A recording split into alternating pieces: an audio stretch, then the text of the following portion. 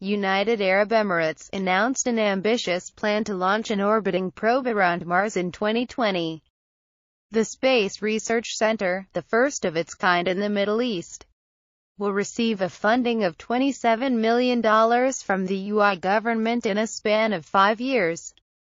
Dr. Mohammed Nasser Al-Abaibi, the Director General of the UAE Space Agency, announced that his agency will select some students to travel to the NASA plan called HOPE to send a probe to Mars by 2020. To Mars is really for the hope of the Arab world and sending them a message to say you can be better, you can improve your country, you can reach where you want.